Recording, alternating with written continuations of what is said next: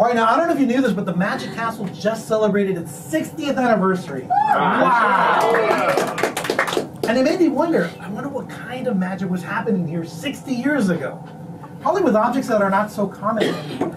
So I want to bring back a classic of magic and do sleight of hand with one of these. A thimble. Wait. Does anybody know what a thimble's used for? Yes. Monopoly? No. Got two, right? Moving along. But yeah, sewing. Wait, does anybody know what sewing is? Yes.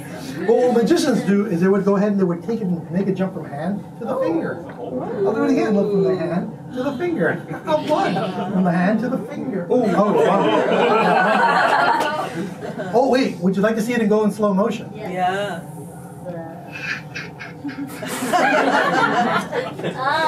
Two years of his life. Oh, yeah. All right, not very impressive. But would be impressive if I could somehow make you see two. I say make you see two because you can clearly see two, you can hear two, but you know that in magic everything is just an illusion. Reality is I do have two. In fact, any good tailor will say you should have at least two. And any good Taylor Swift will say you need to shake it out. It worked. Oh, wow. Oh. You see, we got 1, 2, 3, and, well, you know where this is going. We need 4 for the big finish. That's when you grab 4, toss it in the air. Oh, there it is. Here it is.